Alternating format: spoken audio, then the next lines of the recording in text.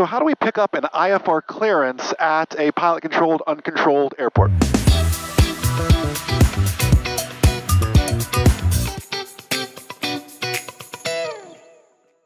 What is happening, MzeroA Nation? Jason Shapper here on the ground at the Auburn Airport. It's not quite IFR. Let's listen to the weather here together, but I definitely want to get my clearance ahead of time, and Auburn has no tower. It's an uncontrolled, pilot-controlled airport. Sky condition. Let's listen. Broken. 2,500.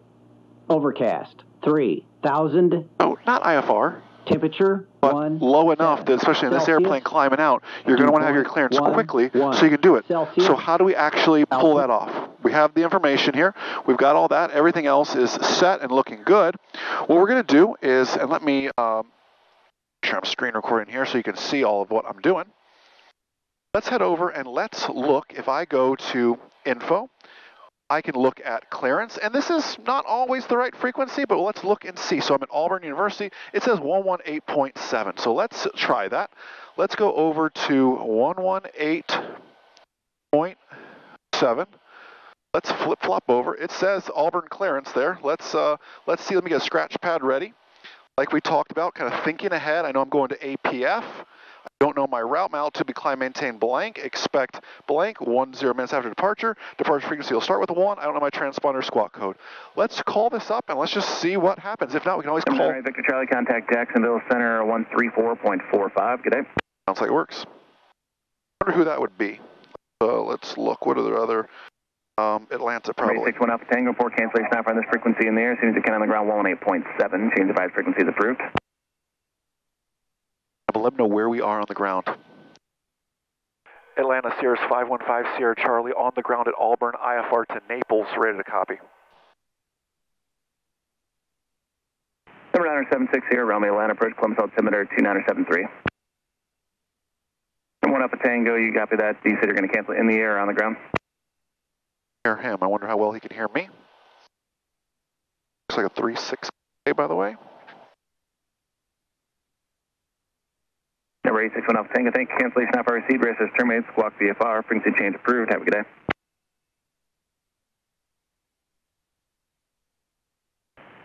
All right, I got to go up with different frequencies here. Who's on the ground at Auburn looking for an IFR clearance? That's 515 Sierra Charlie, IFR to Naples, ready to copy. Number 515 Sierra Charlie, cleared to Naples Airport as filed. On departure, maintain 3,000. Expect 9 or 1,000 within 10 minutes. Departure frequency 126.55, squawk 3347, hold for release. All right, Naples as filed, 3,000, 9,010, 126.55, 3347, and we'll hold for release. We need a little bit of taxi anyways. Number 515 Sierra Charlie, readback is correct. Which runway departing home for ready to go? Looks like 36. I need about 10 minutes, please. Number 5 Sierra Charlie, roger, hold for release, advisor number 1 ready to go. We'll advise number 1, 515 Sierra Charlie. Number 177 Bravo. Let's go back to Unicom. I'll explain everything in just a second. And Auburn, Sierra's 515 Sierra Charlie's taxiing from the ramp to 36 for departure. Auburn. Auburn traffic airport vehicle crossing runway 1129 Bravo. We'll pop out over this way. So what just happened there? So we called, he was working 2 frequencies, as you could tell, came back to me eventually. I advised, notice I told him where I was. I'm on the ground at Auburn, IFR to Naples. Crosswind runway 36. Just making sure everyone's playing nice using 36. We were patient. He came back to me. He said, hold for release. Sometimes you'll get what's called an expect further clearance time. All those things can happen sometimes, not all the time here. But that's just something to note and to realize. I mean, Over traffic sky, 416, right, Papa Stream, left down right, 36, over. We're trying to avoid that helicopter there. Same one he just picked up. Auburn traffic helicopter 7 Bravo Alpha, taxiing from the south end of the FBO to the north via Charlie. I was watching him. All right, he's out of the way. That's great. He's hover taxiing over there. So he told me to advise him, number 1, I can't just go take off. So I told him I needed 10 minutes. You don't always have to do that. Sometimes, Auburn's really busy today. Sometimes I'll do all that at the end of the runway, like run up complete, ready to go. But Auburn's so busy today. There's a few taxis behind me, that helicopter head on here. You kind of need to know when you're number 1. So I usually don't wait till I'm there. I'll do it back there and just tell them, hey, I need 10 minutes. And they're pretty cool. with that. And really, he just said, advise me when you're number one. And again, did I need to do it that way? No, I probably could have picked it up in the air. But instead, I chose to do it that way because the way this thing climbs, you're going to be up there pretty quick. All right. We're taxiing on out. We can start getting everything kind of queued up here. I'm direct Naples. Believe that I filed direct to Naples and got it. We'll see how long that lasts, though. How long do you think that's going to last? KAPF. Easy little flight plan to get in there. Climb, maintain 3,000. Up to 3,000, 9,010. My departure frequency is 12655. I'll get that after I switch. Actually, you know what? I'm gonna think ahead here. I'll get down on 2, just so I'm more ahead. Oh, traffic sky. 2655. I'll get that on 2. I don't need the ATIS anymore.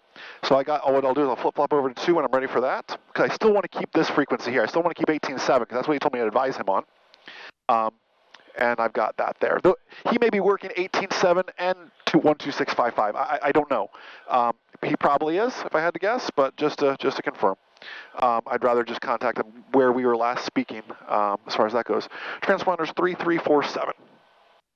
334. Auburn traffic sky 416 drive, Papa is turning final runway. I'm going to get to the end of the runway here. I'm going to do my engine run up, and we'll pick it right back up when I switch back over. I'm going to leave CTAF. I'll go to 18.7, tell them I'm number 1. I'll go back to CTAF, make my departure, and then I go over to 12655. That make sense? All right, let me finish this taxi here so this video is not too long. I'm going to do my run up. We'll cut all that out of the video though. We'll pick it right up when I am number 1, about ready to make that call. All right, I am run up complete.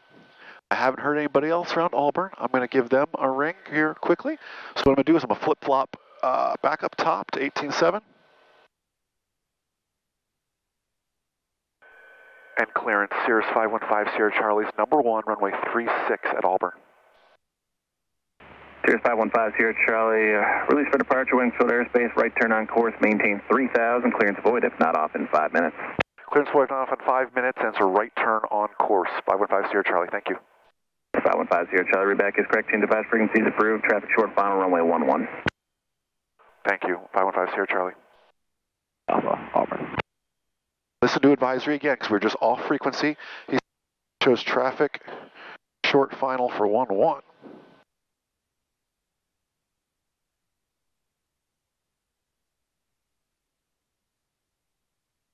I'm watching. I don't see it. Nobody out here on the downwind. Looks good. Back on advisories. Everything's set. It's good. Got my next frequency ready. We'll just switch to 2. Double check final. And Auburn traffic, Cirrus 515 Sierra Charlie's departing runway 36 out to the south at Auburn. Auburn traffic, Sky 861 Alpha Tango, turning left base for runway 36, Auburn. I got them in sight. I think that's who he was talking about. He thought they were on final for 11, but I think that's who he was because that's what I saw on ADSB. Just turned their base, that's fine. Notice he gave me a right turnout out of a pilot-controlled field, which is not super common, but again, I'm IFR. Good, good. Tank set, boost pumps on, mixture's rich. Confirm 36 outside. All looks good. Airspeed's alive. Auburn traffic, Skyhawk 861 Alpha Tango, turning final for runway 36. Engine gauge is confirmed. Green, green, green. Life looks good. Rotation speed. There she is, and here she comes. A little bit of wind. Tap my brakes real quick.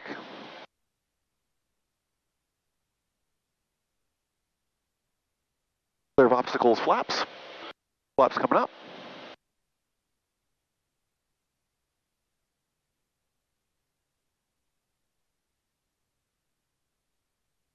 I'll make a departure leg call and then a turnout call, just so everybody knows.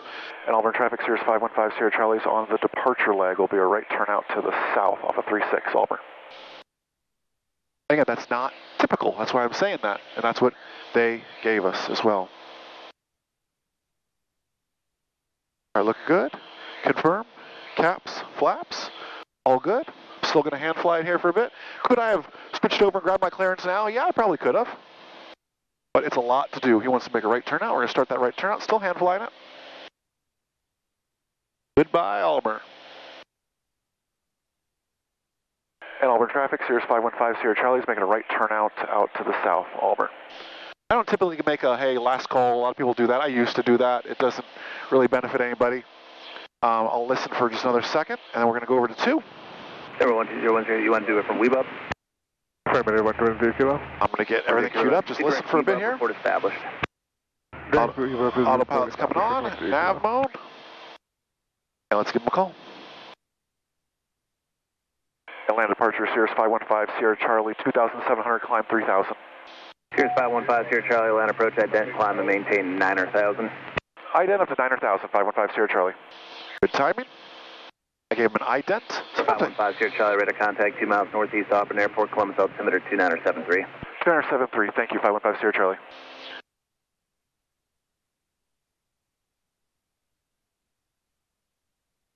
And just like that, we picked up IFR departing a pilot-controlled, uncontrolled airport. Did I need to?